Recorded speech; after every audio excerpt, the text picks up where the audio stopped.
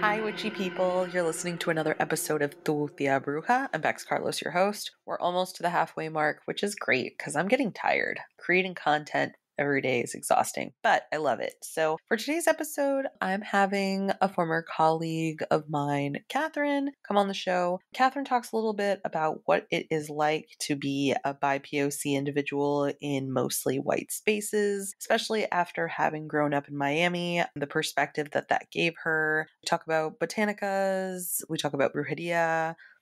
Let's get into the episode. Katherine, thank you so much for being on the show. Thank you for having me. I'm really excited to be here. So just for the listeners, do you mind kind of just introducing yourself and, as much as you feel comfortable and telling us a little bit about, your background and who you are? So who am I? Yeah, you spin me back into my existential crisis I've had the last few months. Who am I? At my core, I consider myself an agent of change, much of a disruptor. And I think this disruption comes into play when I challenge traditional social structures and practices. And I know that in itself is a loaded response, and I have a lot of dissecting to do, but generally that's where I'm at with that question. I think it's kind of maybe given you the perspective that you have is that you're from Miami, which is a really fun place, but is kind of a shit show. Yeah, it really is. So I currently live in DC and I work in the international development realm there. So it's been much of a change moving from somewhere that's a little more lawless to DC, even though, arguably it's another lawless place, but yeah. Growing up in Miami, what would you feel were major lessons that you learned pretty early on in life? Damn, so many of them. I think the importance of culture and embracing your roots, embracing your identity, and living your life as your authentic self, your authentic being. That was a huge one for me. I was never ashamed or disregarded for speaking Spanish, for eating, gallo pinto, carne asada, typical Nicaraguan food, for repping my flag. So I really learned how to embrace myself and my culture in that way and my identity. I think the hustle I grew up around has really been my backbone to my personal success in the sense of approaching the world as an opportunity for me to grow and expand constantly. So I think that's a huge lesson. It's taught me not to tolerate shit from anybody. And though I may not use the same tactics as Miami Katherine used to, I've gotten pretty good at setting my boundaries in a more diplomatic way. But trust me, that attitude of not taking shit for anybody is definitely still there. So thank you, Miami, for that. But I think on the flip side, Miami also introduced me very early on to issues of racism, discrimination, labor exploitation, power imbalances, gentrification, you name it. I mean, everyone's so busy just trying to make money, just trying to bring bread to the table that there's very little room left for civic engagement or thinking of these other, things that are going on in the environment around us. But yeah. It's kind of sad that it made you realize a lot of things early on, but I think it's also, I think that speaks to the fact that like Miami is a very culturally diverse place. I had a friend who said he lived there and, moving from St. Louis to Miami, it's a place, one of the few places in the country where like per capita POCs of all types outrank like white people, which is always a glorious thing, in my opinion. But something else that there's a lot of in Miami is botanicas. Did you have a lot of experience going to them when you were younger or even, as an adult today?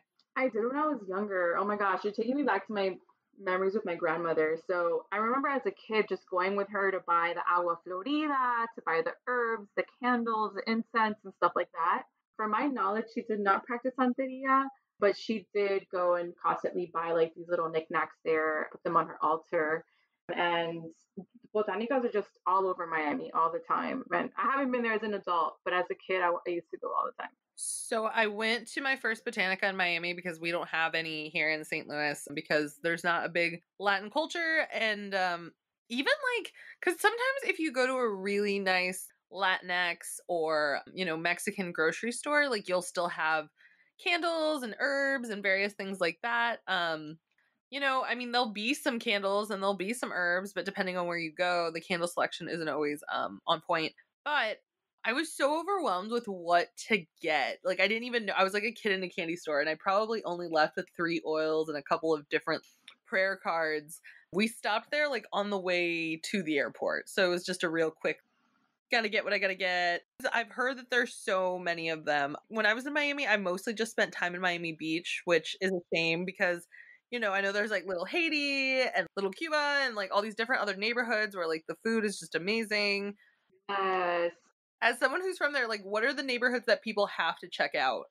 I would say Wynwood. I know it's super cliche, but I think that's, it's kind of the art basel of the city, and I would recommend people go there. Little Haiti, there's a lot of great food, a lot of good art, and just so much to learn about the Haitian culture and how they built that entire, basically the city.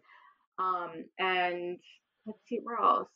Yeah, I would say Little Haiti, Overtown, Wynwood. Definitely hit up the beaches. South Beach sucks though. I would recommend like North Miami Beach, but those are generally my spots. Because I really did like Miami, but I just remember when I was there thinking like, I feel like we're just seeing what we're seeing because we're going to a concert in Miami Beach. And I grew up in Kendall, and I would say Kendall, I didn't even know Kendall was so different from the rest of Miami Dade County until I left Kendall and moved to DC. I guess just the way of being and the culture there is different. But I think Kendall, when I think of Kendall, I think of, the American dream, right? Like I think over 70% of the population in Miami is foreign born.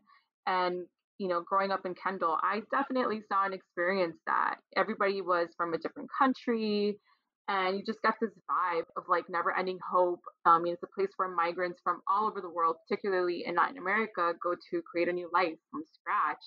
And the city is just so diverse in its Latin American culture that it really helps. It enables that kind of success for Latin American migrants. So, I think it's up and coming. It's pretty south. It's not what you see on TV, you guys. Like what you see on TV is all, just the ritz and the glam, and the majority of people in Miami cannot afford to live on the beach. so a question that I now have, because you've been someone who has had to, in workspaces, exist in a lot of white centered spaces.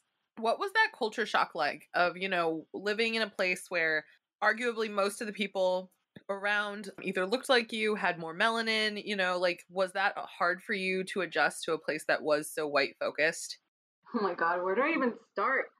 I guess let me start by saying that when I speak to white dominated spaces, I'm mostly speaking to like white dominated culture, right? So, under this frame, when you think of what that means, it's really the norms of the organizations, institutions, and systems that I've been exposed to while living in DC being rooted in white cultural norms that define behaviors and expectations like perfectionism, a sense of urgency, defensiveness, quantity over quality, individualism, etc. And I think these existing values and beliefs spread not only within the society, but also institutionally and the organizations that you work for, and then ultimately how you carry out your work. So, with that said, that's kind of the way that I see my experience. And to be honest, it was just culture shock, really. It was culture shock for me. The way people interacted was different. The way people look at you is different. The way they spend their time and money is different, and I just had a really hard time adjusting. Like, I felt like I didn't belong there. The culture wasn't welcoming for me. And to be quite frank, like my first semester of grad school, which is why I moved up there back in 2013, I thought about dropping out. I did not feel a sense of belonging. I didn't see anyone that looked like me, anyone that reflected my background, my experiences, and most everyone I knew or met came from privileged backgrounds, and I just could not relate to their reality and their ways of seeing things. And I actually had my first panic attack that same year. I went to the ER thinking I was having a heart attack, and I just, I could usually control my mind and my thoughts, but this day I could just not control anything. Like my thoughts would not stop racing, all this self doubt, limiting beliefs and pressure I was just kind of putting on myself, and it was just all building up. And I went to the ER, and they were just like, "You're fine. You're not having a heart attack. You're having a panic attack." And I was just shocked because again, I've always considered myself to be someone that's mentally strong, but this was really like my, breakdown that I was having. And I went to a therapist, a few weeks after that, and it was a white male cis therapist, and he simply told me that I had experienced a panic attack and that I should get more sleep. So I myself wasn't even understanding what it was that I was going through. I was trying so hard to understand, like, what is it about this environment that's triggering me in this way? And trying to unpack that was difficult, especially when I couldn't find, comfort or advice from anybody around me at the time. And you're first gen, aren't you? I am, yeah. So my parents are immigrants, and I'm the firstborn in the country, and also first to go to college, and first to leave the home, leave the nest, and to a completely different space. I grew up around blue collar workers. I didn't grow up around people who worked in offices all their lives and knew how to navigate politics and white dominated spaces. I grew up around people who worked at the post office, who worked at the local pizza joint. That was my reality growing up. And I just didn't have that example or really understood how to navigate, the space that I was in now. Yeah, and I think that that's something that, nobody prepares you for as a first gen is like the experiences that you're not prepared to deal with or the how it feels at times to be in these spaces and like it's wonderful to be in these spaces and have opportunities that like our ancestors and stuff didn't have, but that doesn't mean it doesn't come with its own problem. Absolutely. Yes. To your point, I tried my best to kind of channel like my inner ancestors and try to put myself in that place of, I'm here for a reason. My bloodline, my past has brought me into this present for a reason, and I'm going to try and figure out what that reason is and what I need to overcome. But that process was very difficult when you don't have, um, that support system, or being first gen, you got to figure out so many things on your own, and you just don't know where to start. Yeah. Yeah, tell me about it. That was very much I feel like my struggles with leading up into college and then like post college, and I feel like a lot of other people can relate. Well, one thing that you said that kind of made me think about something is, being in these spaces and having to deal with like panic attacks and stuff like that because you are being put in situations where you're like not really sure how to react, not really sure how to be, that can cause a lot of internal thinking, a lot of like internal, doubt.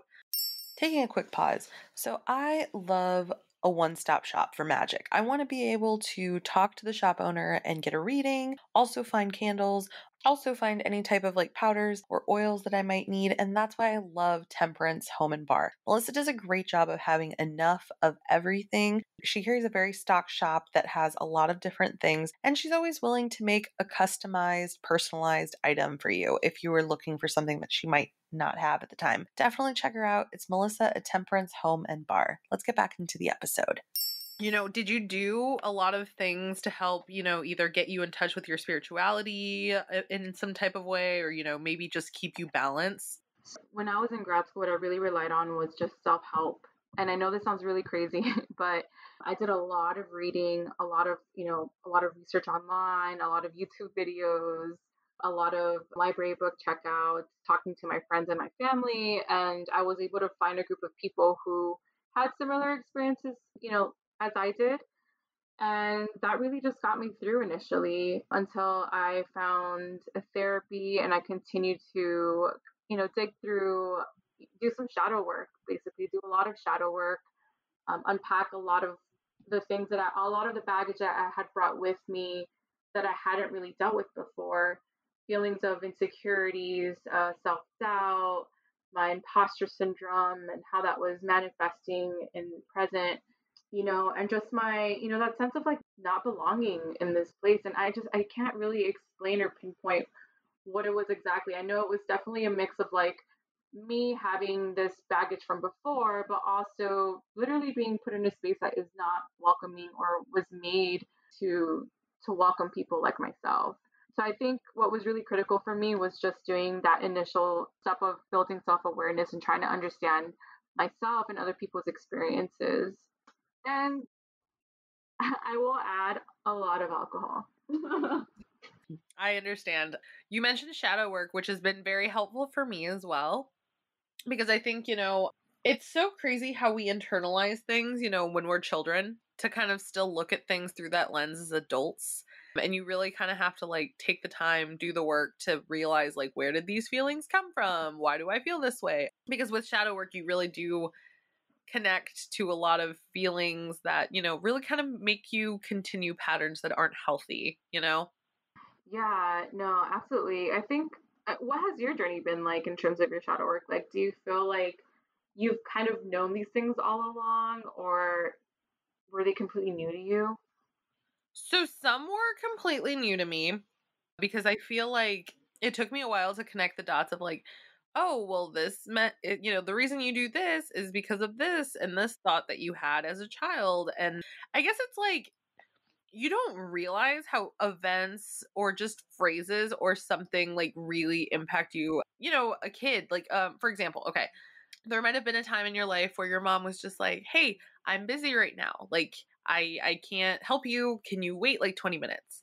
And as a child, like it's possible that someone internalizes that as like, "Well, I'm not deserving of like getting my needs met in a timely fashion," which is such a dramatic response. But as a kid, like that's how you feel, you know what I mean? So it's like whenever I realize that I have a pattern that is continuing, some type of behavior that I see flare up, I'm like, why do I do that? Like, where? And I've been doing a lot of meditating on stuff. I also personally am a fan of psychedelics. I don't think they're for everybody, but I did have an experience where I feel like I really addressed a lot of things in my inner child that were unhealed. So, shadow work's different for everybody. It's all about like kind of getting there wherever the there is for each person. You know what I mean? Yeah, it's like to your point, like identifying what those triggers are, where these triggers are coming from, and what very nuanced, major or minor experience happened in your life in the past, or patterns of experiences happen that have led you to where you're at. And that's absolutely, I think I've done more of that now than I did initially, to be quite honest with you, than I did back then. I actually started therapy last December, and I've been uncovering more of that shadow work, like serious therapy. I did it for a very brief period of time when I was in grad school. But I think it's been really great just kind of having a space to talk about, some of the cultural things that you're taught as, a Latinx woman. It's like, don't take up too much space, don't be too loud, don't be so opinionated.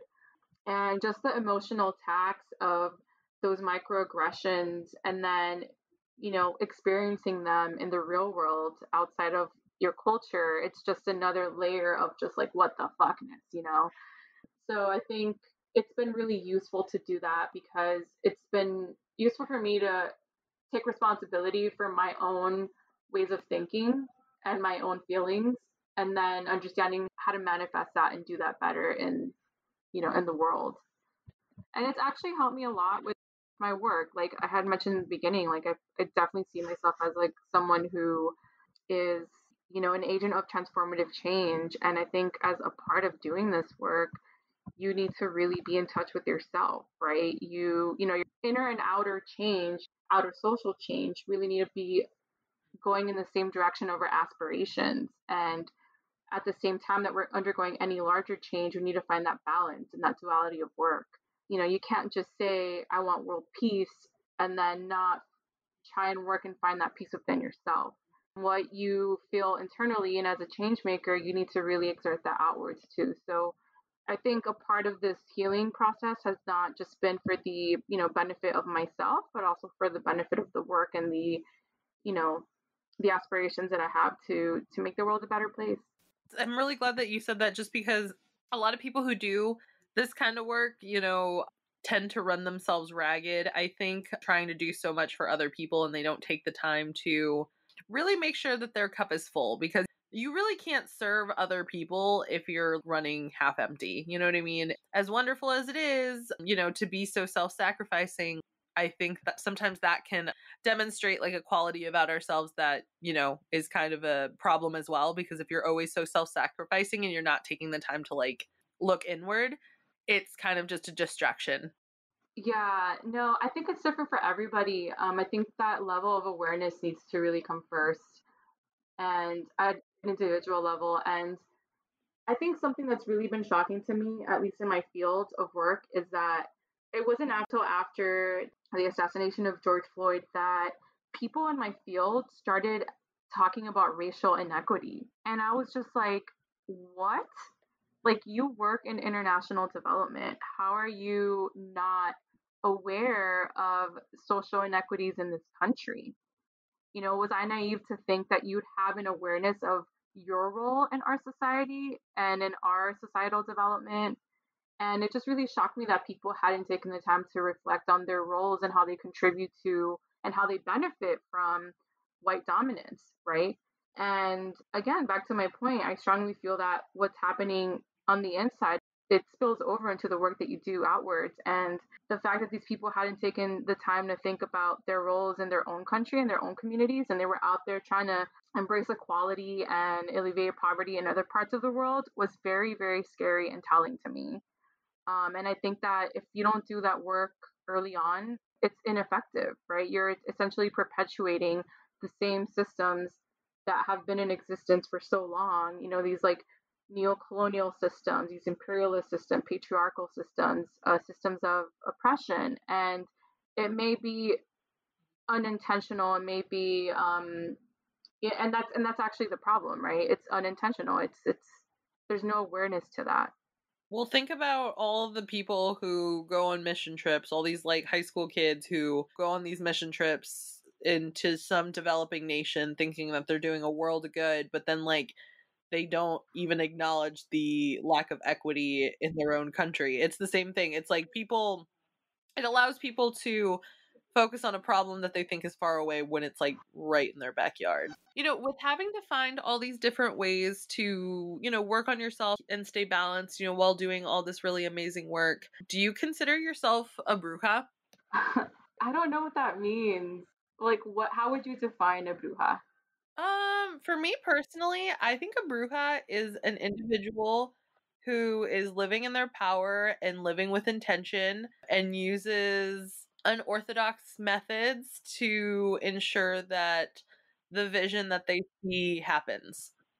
Hmm. I guess I would. Yeah. If that's the definition of a bruja, I would definitely consider myself one.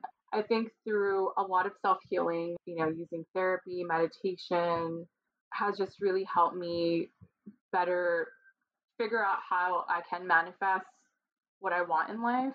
I've been able to identify my power, right? Acknowledge what my power is and leverage that power in my spheres of influence, whether that be in the workplace or even internally within my family as well. So finding my voice and just really meditating and putting soul intention and purpose in everything that I do and say has helped me shift my life in a way where I'm getting what I want out of life. I'm able to blend my spirituality with my work in social justice, my work in alleviating poverty around the world. And it's something I've never been able to do up until perhaps a year ago. So I would consider myself a bruja in that sense. I think a lot of people are. They just like, I don't know. I think that one, we've all been made to fear occultism coming from, Catholic backgrounds. I think that a lot of that, even to this day, I feel like even though I'm like, I'm not doing anything evil, like I'm just like wishing for good and wishing good upon other people and just letting the universe play out the way it plays out.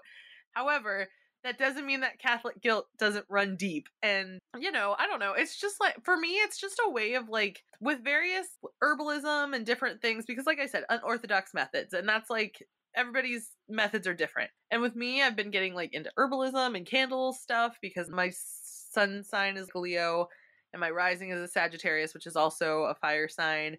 And there's a couple of other like fire signs in my chart. So fire is something that I just seem to have a lot of, which is, I would say that that's true. I have a very intense ferocity. So, but anyway, so fire and things like that tend to seem to be the thing that, like, when I'm trying to attract things to my life that seem to work the best for me. First gens, whether they like it or not, I think are thrusted into the roles of like bruja because we're also typically the Mhm. ones who have to like stop a lot of generational curses. You had mentioned going to therapy. How many of your other family members, like in your nuclear family, go to therapy? Absolutely none.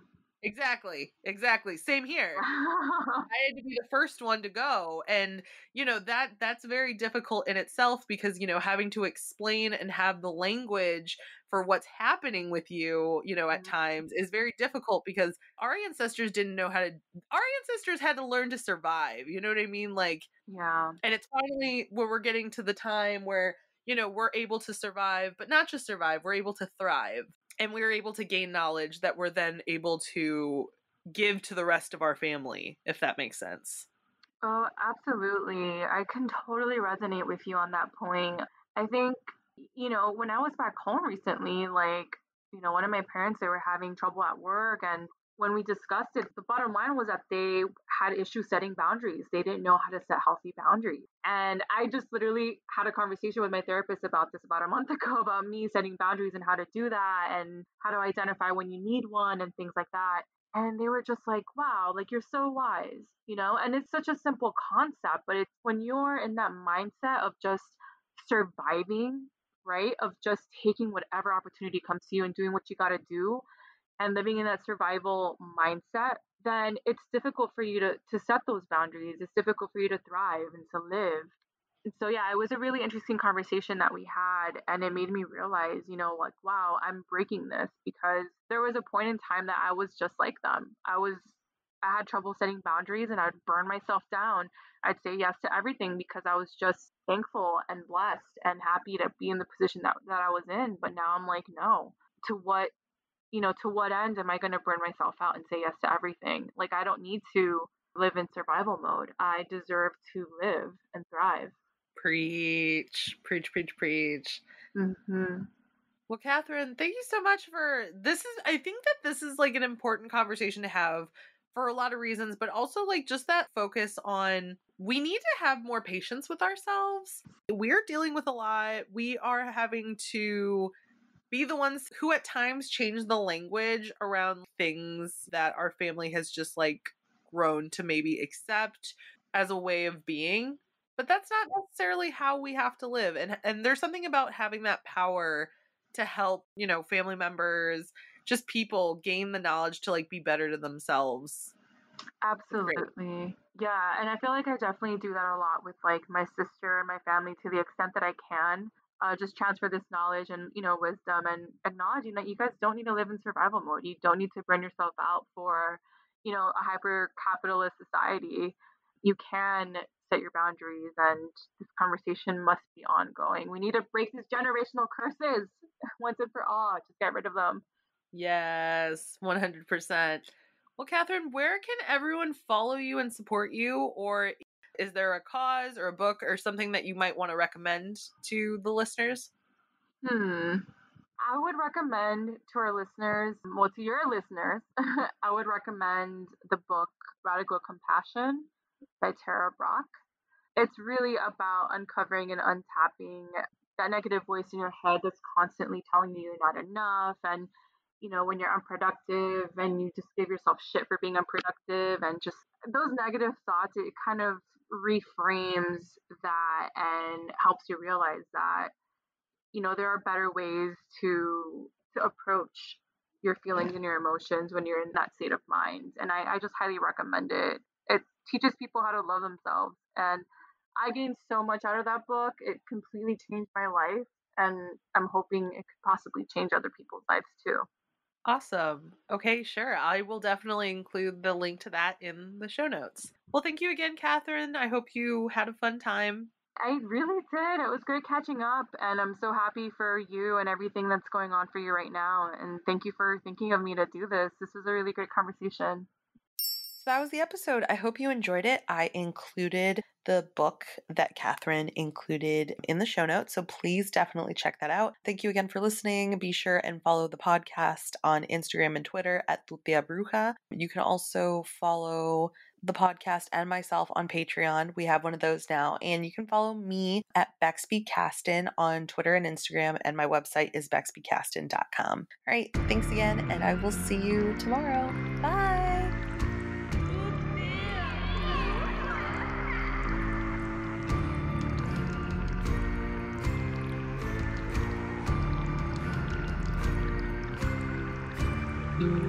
Yeah.